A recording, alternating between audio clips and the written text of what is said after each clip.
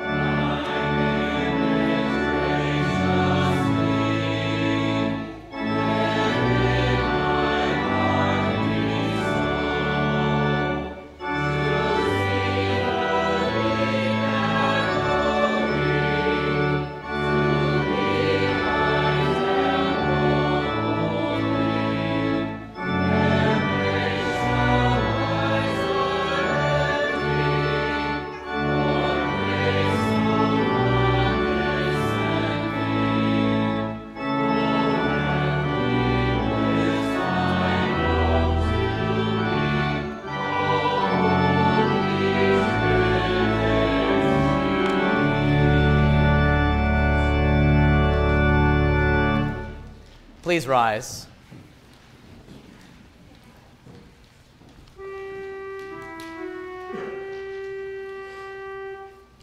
In the name of the Father, and of the Son, and of the Holy Spirit.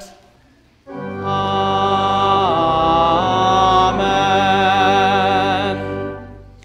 Beloved in the Lord, let us draw near with a true heart and confess our sins to God our Father, beseeching him in the name of our Lord Jesus Christ to grant us forgiveness. Our help is in the name of the Lord, who made heaven and earth. I said, I will confess my transgressions to the Lord, and you forgave the iniquity of my sin. Almighty God, our Maker and Redeemer, we poor sinners confess unto you that we are by nature sinful and unclean, and that we have sinned against you by thought, word, and deed. Therefore we flee for refuge to your infinite mercy, seeking and imploring your grace for the sake of our Lord Jesus Christ. O most merciful God, you have given your only begotten Son to die for us. Have mercy upon us, and for his sake grant us remission of all our sins, and by your Holy Spirit increase in us true knowledge of you and of your will, and true obedience to your word, to the end that by your grace we may come to everlasting life. Through Jesus Christ our Lord. Amen. Almighty God, our Heavenly Father, has had mercy upon us, and has given his only begotten Son to die for us, and for his sake forgives us all our sins. To all who believe on his name, he gives power to become the children of God, and has promised them his Holy Spirit. He who believes and is baptized shall be saved. Grant this unto us, O Lord. Amen.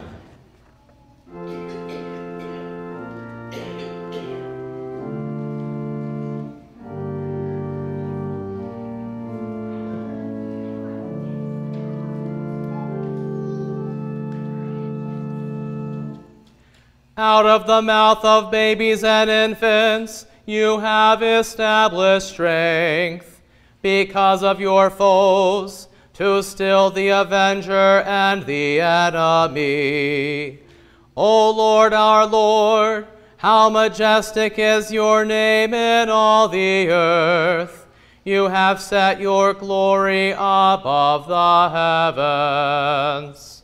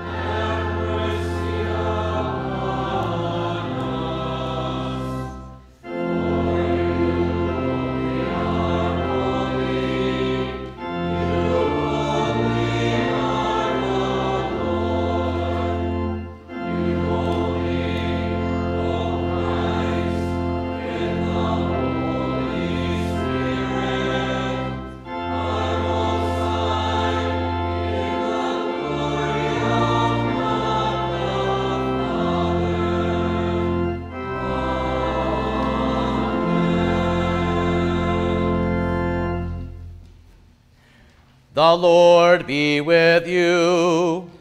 And with your spirit. Let us pray.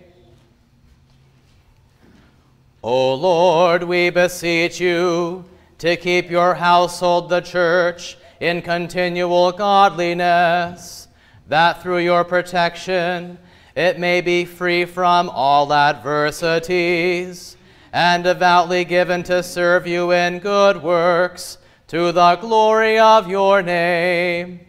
Through Jesus Christ, your Son, our Lord, who lives and reigns with you and the Holy Spirit, one true God, now and forever. Amen.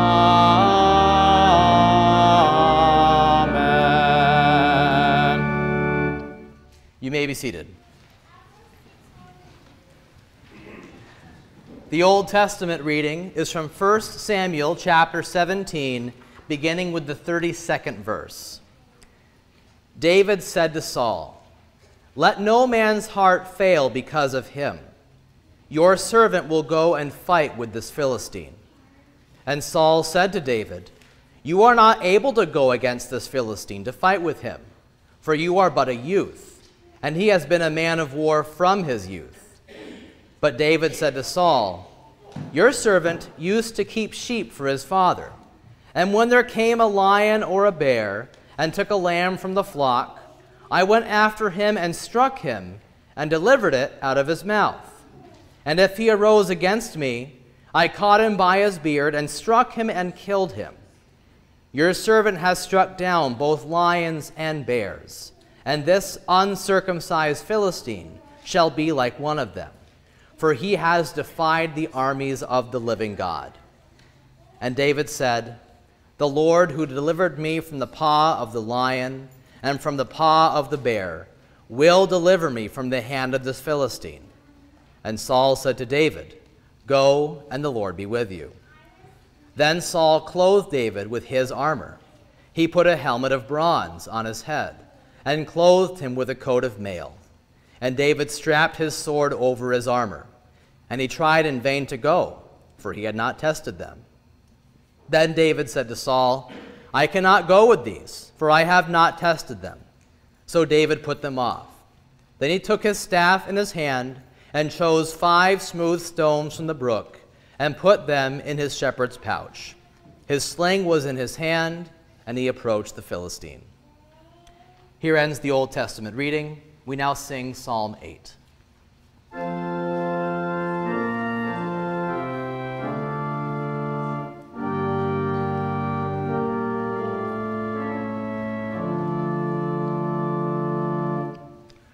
O Lord, our Lord, how majestic is your name in all the earth. You have set your glory above the heavens.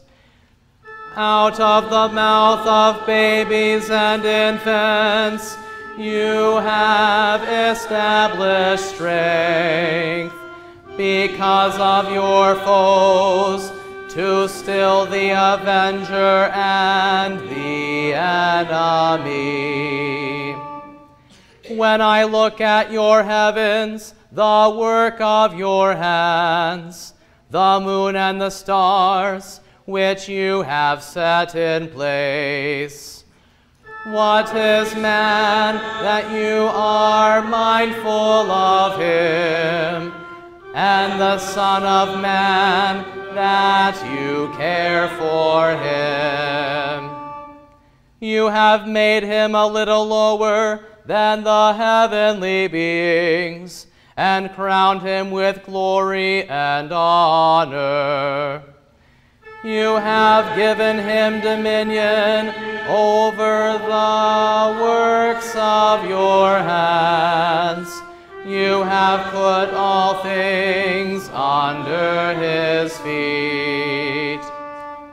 All sheep and oxen, and also the beasts of the field, the birds of the heavens, and the fish of the sea, whatever passes along the paths of the seas.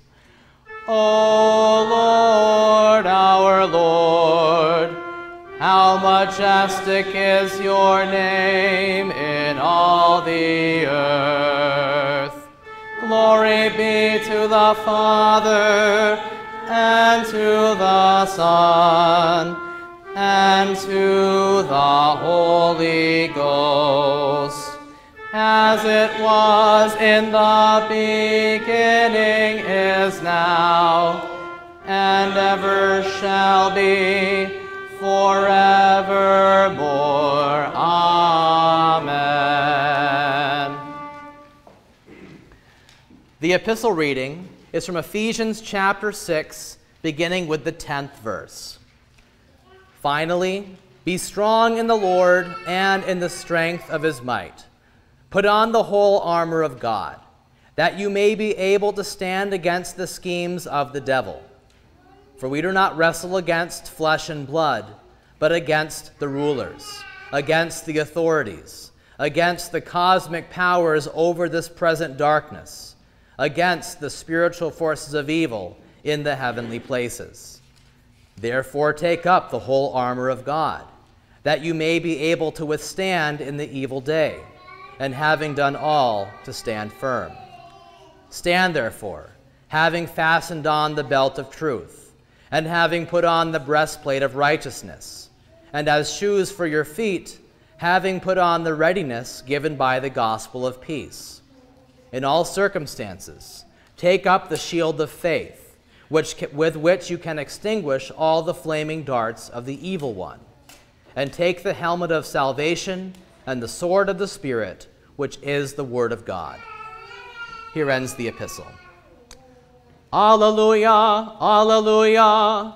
Those who trust in the Lord are like Mount Zion, which cannot be moved, but abides forever. Alleluia.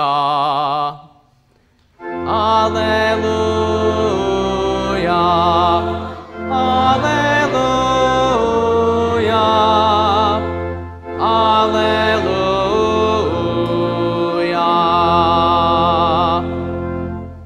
Please rise. The Holy Gospel for this Sunday is from the 7th chapter of the Gospel according to St. Luke, beginning with the first verse. Glory be to you, O Lord. After he had finished all his sayings in the hearing of the people, he entered Capernaum. Now a centurion had a servant who was sick and at the point of death, who was highly valued by him.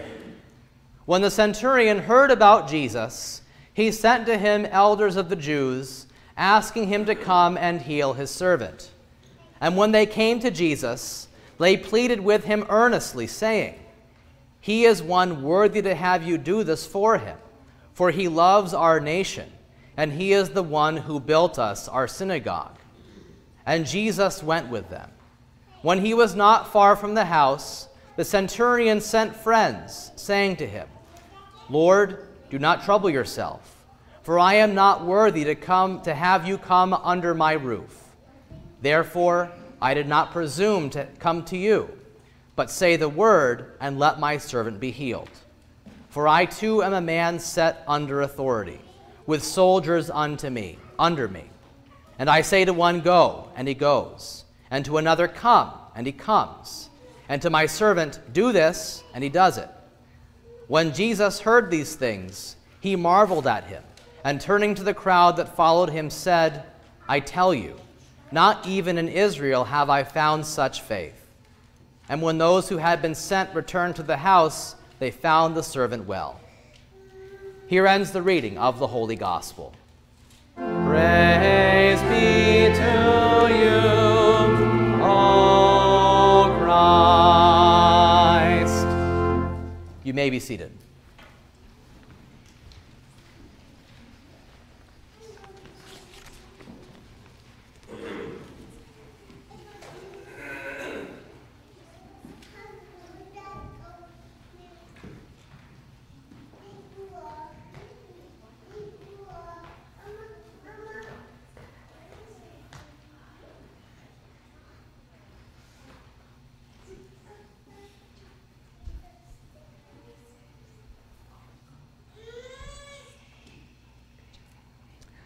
Dearly beloved, Christ our Lord says in the last chapter of Matthew, "All authority in heaven and on earth has been given to me.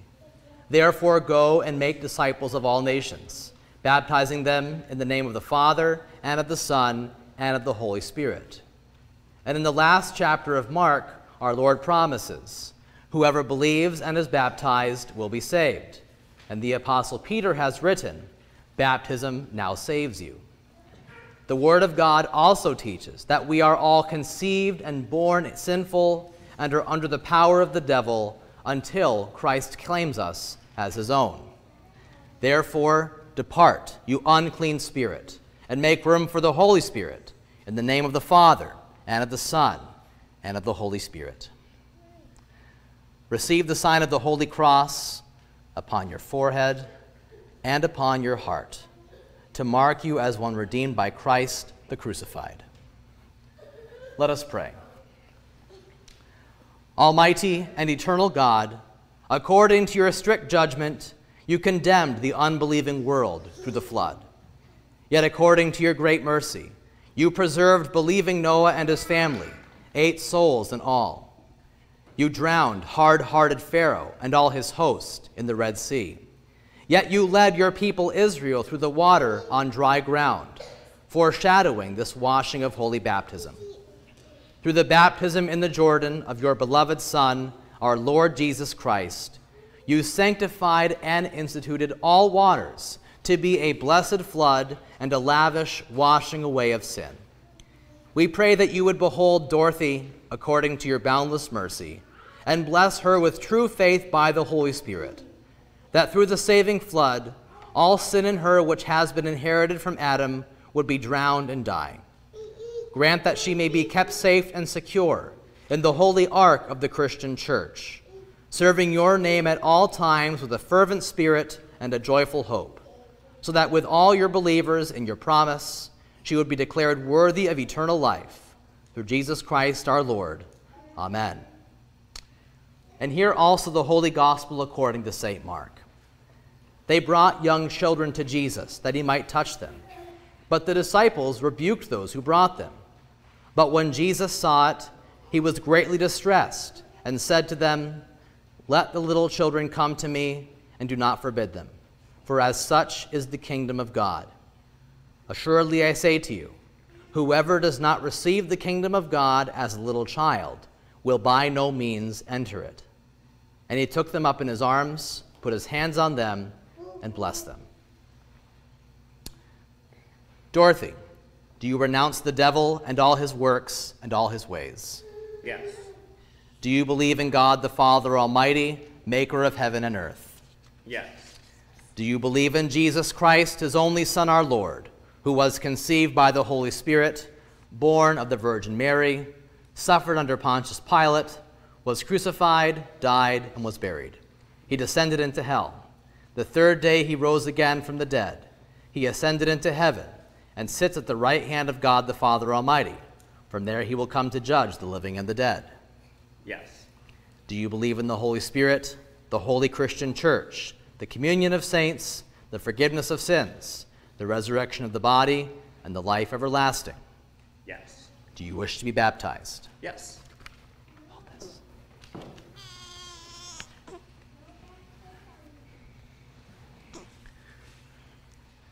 Dorothy Jean Weber, I baptize you in the name of the Father, and of the Son, and of the Holy Spirit.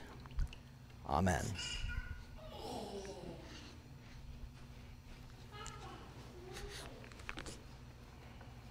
Got her.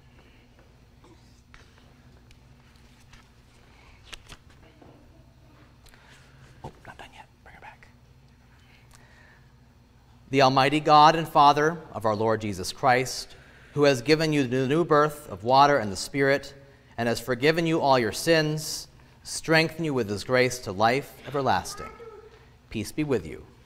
Amen. We now sing hymn 246.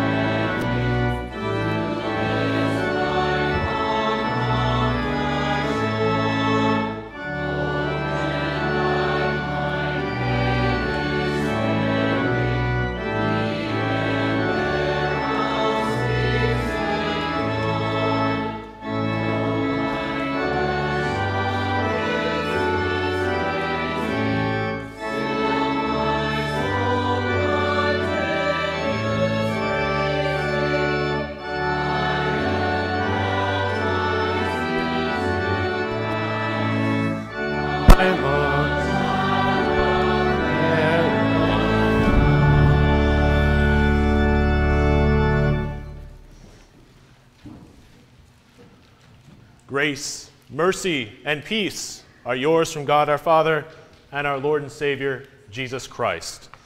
The text for our consideration, you have already heard, is from Luke chapter 7, beginning with the first verse. When I was in high school, I had a friend who called me when I was sitting down to watch a Sunday football game. And he says to me, "Graham, I need your help to fix my truck." And I say, "Okay, sure. No big deal. I'll be there right away." He says, "This is going to take a lot of time, might take a lot of effort, it might be tough." I'm not scared of that. So I go over, and sure enough, after a lot of effort, multiple hours of struggle to fighting all these years of rust on his F-150, we finally get the front struts of it off. And after all that effort, it had to be asked, was this worth the effort? Was it worth the trouble? For him, the answer was yeah. He got to save hundreds of dollars compared to taking it to a shop. And for me, I got the joy of learning a skill I've never used again, but still is kind of important. And I got to help out my friend as well. Today in our text, we see Jesus helping a man who by his own admission is not worthy of being helped. But Jesus doesn't consider money or anything else when coming to help. Instead, in this account of Scripture, we see clearly that Jesus always troubles himself for the unworthy. The man asking Jesus for help is a centurion. A centurion would have been a Roman captain. He would have had about 100 men under his command. He would have been afforded a decent lifestyle. He would have been well-to-do. He would have been a big figure in the town of Capernaum. And today, he's ran into a situation that no military strength can solve. His servant is dying, and there's nothing he can do that seems to help. But he hears about Jesus coming to Capernaum, and notice he doesn't waffle around with another option. He immediately sends for him. He knows that Jesus can solve this problem. So the centurion sends Jewish elders to talk to Jesus out of respect for him. But notice what the Jewish elders say about the centurion. I'll read it for you again. "He, that is the centurion, is worthy to have you do this for him, for he loves our nation, and he is the one who built us our synagogue." This tells us two very interesting things. The first is the relationship that the centurion has with these Jewish elders. We just talked about the seriousness of the situation that's happening right now. His servant is dying. It's a very grave situation. And he's not going to send random people to deal with a difficult and very timely situation. Instead, he knows these Jewish elders. He thinks they can get the job done. Talk to Jesus, get him to come over. This reveals to us that he also loves the Jewish nation, as it says in our text. For a Roman, this would have been, at minimum, odd. This would have been very strange. In the Roman system, there was a god for anything you could think of. A god of thunder, a god of rain, a god of fertility. For the Jews didn't have multiple gods. They had one God. They had the true God. The God is revealed in the Old Testament scriptures. The God is revealed in the Holy Bible that you have in front of you. Indeed, from this we can determine that the centurion was a God-fearing Gentile. He had come to accept that the God of the Old Testament was the true God, was his God. And just like those Old Testament believers in Jesus' day, he was looking forward to the Messiah and looking for signs of him to come. The second thing that this speech tells us about the Jewish elders is how they view worthiness. How have they attributed the centurion being worthy? They base it on his actions. And to be fair, these actions that the centurion has done, they are remarkable. The fact that he loves the Jewish nation and he has built them a synagogue, that would have been a very expensive thing, even for a centurion. And by all outward standards of measurement, kind of looks like he has measured up. Kind of looks like he does earn a quid pro quo with Jesus. He helped us out. Jesus help us. Jesus help him as well. So the Jewish elders claimed the centurion was worthy. But what about us? Have we earned the right to trouble Jesus? God certainly sees all of our actions. He knows how we have used his gifts of time and treasures and talents. He knows when we've used them for good purposes as well. Perhaps our prior service to him will let him look on us more favorably, to allow us to be worthy in his sight. And surely if any request we're going to have for our neighbor is going to be answered by God, it's going to be one that we do out of selfless love, just like the centurion does. This isn't even for himself. This is for somebody else. And we haven't even considered our less noble requests when we ask for our will to be done above that of our Heavenly Father's. Indeed, when we base our requests to God on our own worthiness, on our own actions, we fail to understand who we really are. We are sinners. We have fallen short of the glory of God. We have fallen short of his expectations.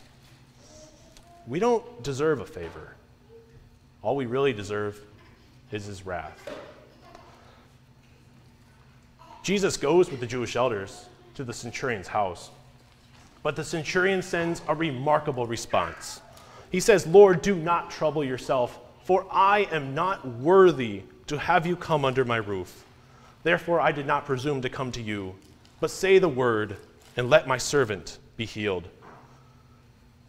Just as we did at the beginning of our service today, the centurion confesses that he isn't worthy of Jesus helping him, that he has done nothing but bad stuff, that he has fallen short of the glory of God. Despite all the things that the Jewish elders say, he knows that his own actions don't warrant anything. But there is one person in this account who is worthy by his actions. That person is Jesus. Jesus never once sinned. He could legitimately look to his works and ask for whatever he wanted. But instead, he submits himself to the will of the Heavenly Father and submits himself to the misery of the cross. By his suffering, by his death, and by his resurrection, he bestows his own worthiness, his own perfection upon us who need it so desperately. By faith, the centurion realizes who Jesus is, that he is the Savior as promised in the Old Testament. He doesn't depend on his own actions. Instead, he goes strictly to Jesus for his compassion and love, knowing that Jesus won't look for his actions to justify himself. He looks strictly to Christ alone. And Jesus gives a remarkable response to this testament of faith. He says, "I tell you, not even in Israel have I found such faith." The centurion's faith in Jesus and in God's word not only saved his very servant, but himself as well. The word of God that saved the centurion's servant is the same word of God that you have in your Bibles today. It's the same word of God that's preached in church. It's the same word of God that declares you worthy in holy baptism. God's word is sharper than any two-edged sword. It cuts through to the truth. It shows you both law and gospel. And when the water of regeneration was poured upon your head, along with the spoken word, the Holy Spirit enlivened faith within you. He gave you new birth, just as we just witnessed a few moments ago for Dorothy. Something that might seem simple, something that might seem plain to the unbelieving world, has created life within a heart. When you read, listen, or ponder the word, your connection to your Savior is strengthened. The centurion told Jesus to simply say the word because he knew that God's word has power. It had the power to make the world. Certainly it has the power to save you as well. This is the same word that proclaims the Lord's body and blood as truly present in the Lord's Supper. It is the word that has given you faith and has declared you worthy of eternal life. And when this world attacks you, when it says, and when Satan comes at you and says, you are not worthy of what God has given you, you can agree. Yes, you're right, I'm not.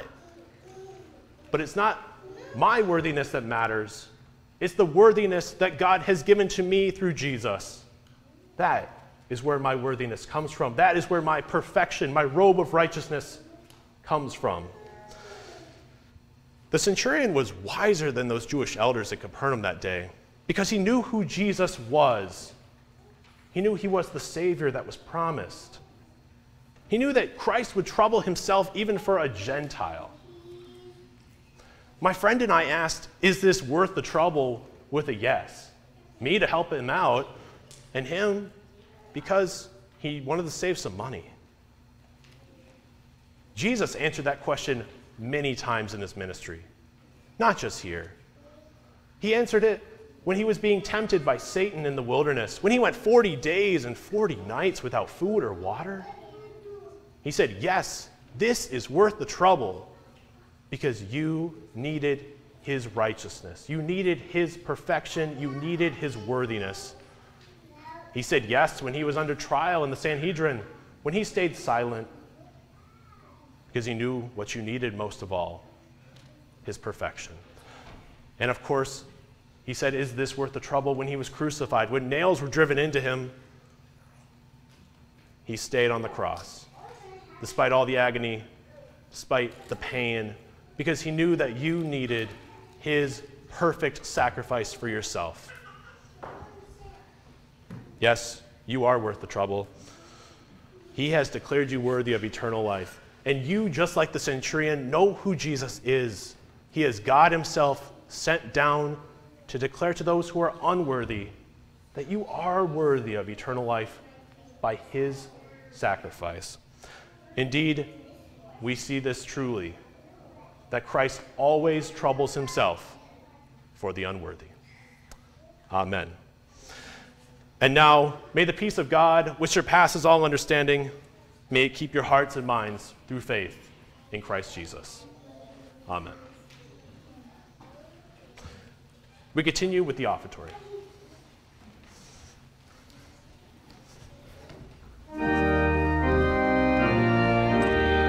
A clean heart.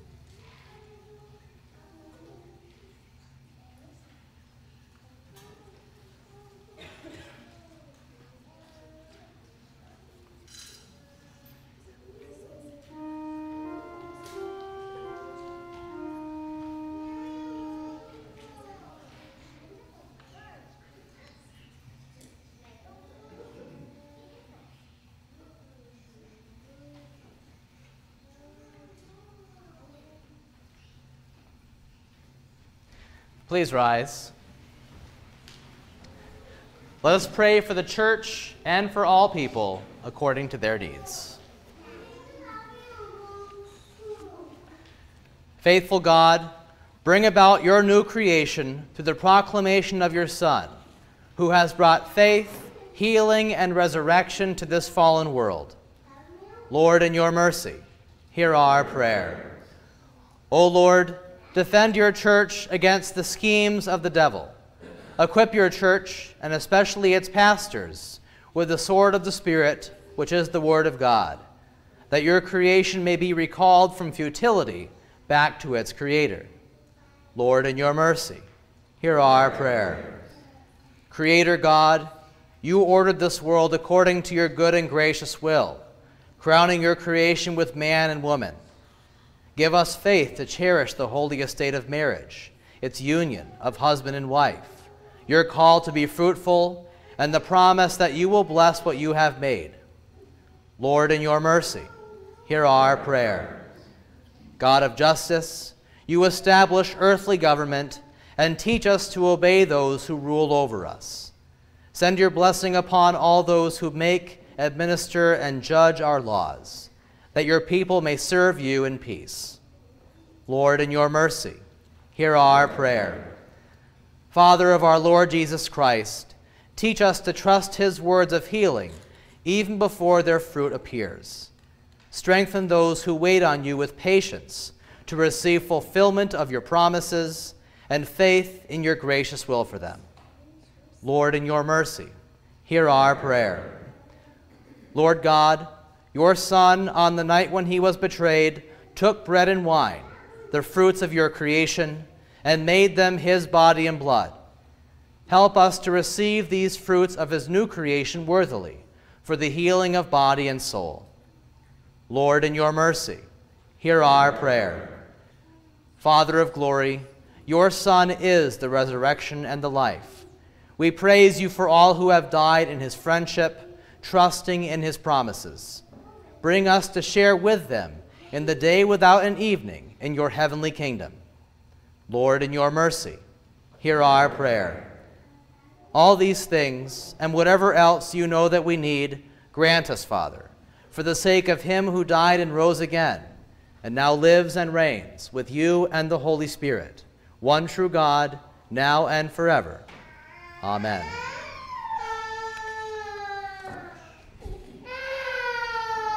We continue with the preface to Holy Communion.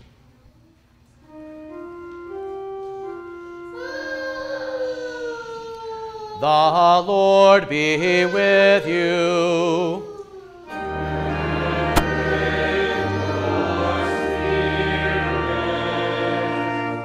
Lift up your hearts. We lift them up unto the Lord.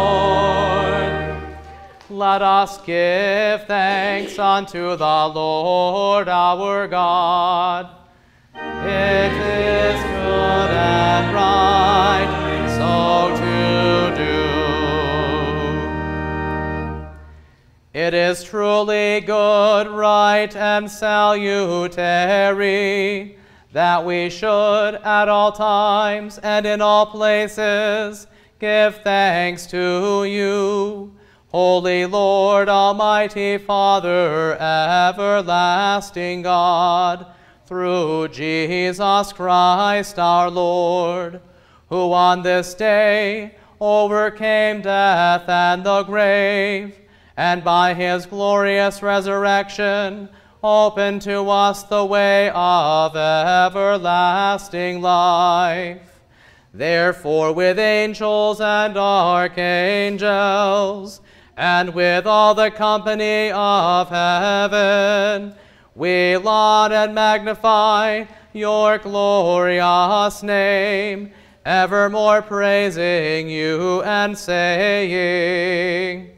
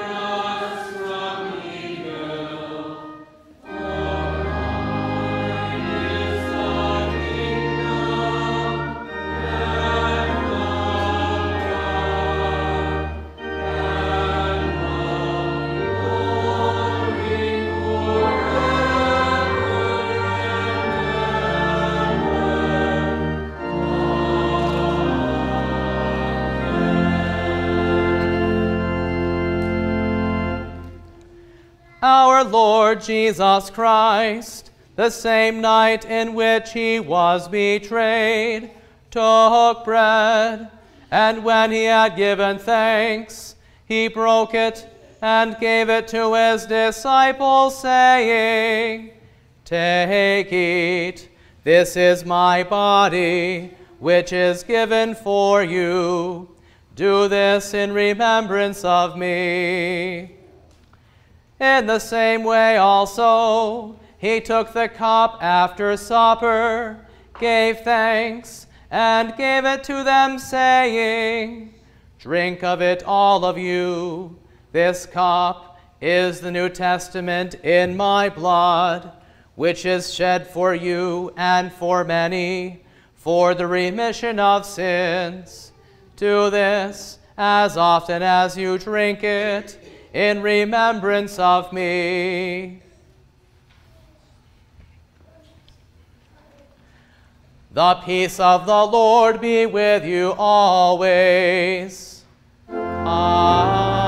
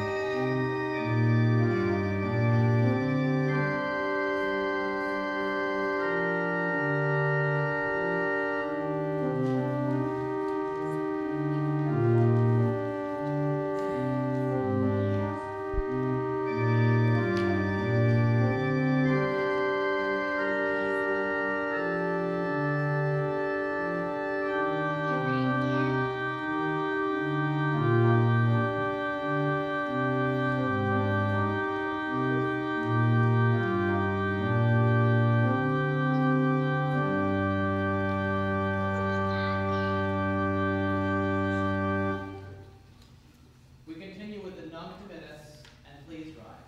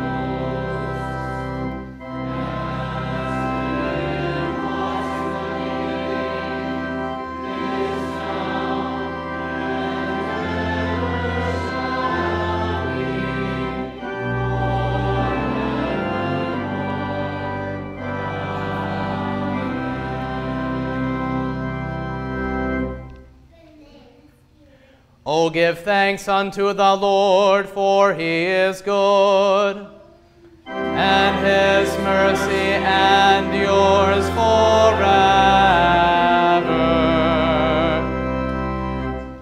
Let us pray.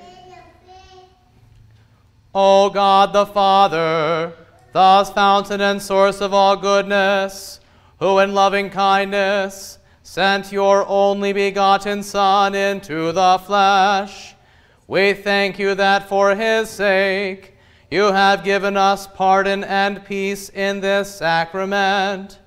And we ask you not to forsake your children, but always to rule our hearts and minds by your Holy Spirit, that we may be enabled constantly to serve you. Through Jesus Christ, your Son, our Lord, who lives and reigns with you and the Holy Spirit, one true God, now and forever. Amen.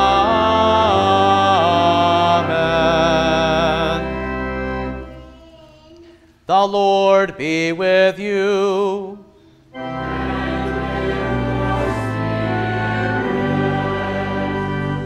Let us bless the Lord. Thanks be to God. The Lord bless you and keep you. The Lord make his face shine upon you and be gracious unto you. The Lord lift up his countenance upon you and give you peace. Amen. Amen. Amen.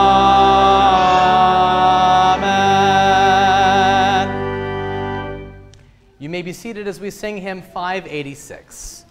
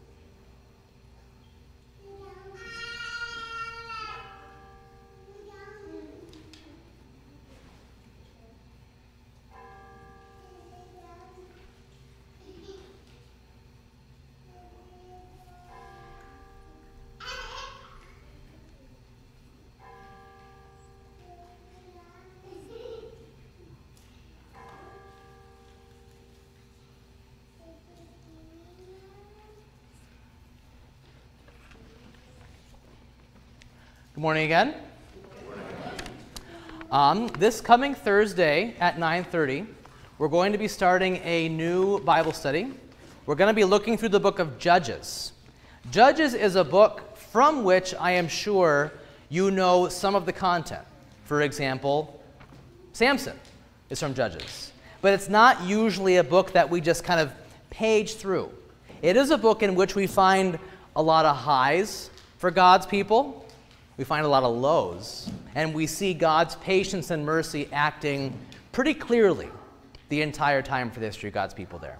So if you can join us for that study, you're very welcome to. I also want to say thank you to everyone who has been offering support for my family lately in the form of prayers and also the meals and the gift cards. It's been making our life a lot easier. So again, thank you. Lastly, if you are related to me, don't leave. We're going to do pictures, and given the average age of these front few pews, if we all leave, we're not all coming back. So if you are supposed to be in a picture, don't go. So until we meet again, may God bless and keep all of you.